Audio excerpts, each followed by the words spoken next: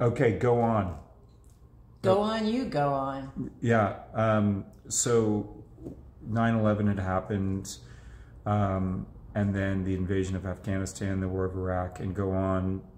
Those songs were wrought from that.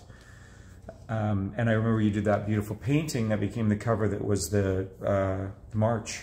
Yeah. The anti-war march. The anti-war march on that freezing cold day. Oh my God, it was cold. Yeah. Do you remember turning the corner and seeing all the Falun Gong people just standing there in the freezing cold? Yeah.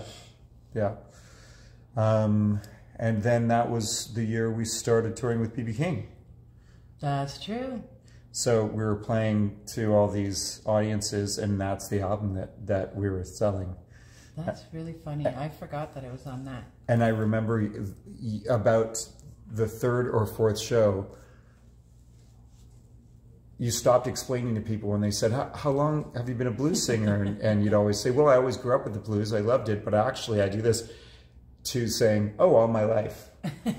You know, and that was just be what the people want you to be. Exactly. And it's like, if that's what you're getting from this, you know, yeah, it was, again, it's just such a poignant time of turning to the music when everything felt so dissolute. After being in New York and the tragedy of 9/11, feeling everybody come together and then feeling it shatter through war and all the political advantage. And remember, you couldn't use the Brooklyn Bridge, and there were armed soldiers everywhere. Yeah, I forgot all that. It was not good times. But we ended up recording that with Lurchie at President Street, and all the songs were just played live.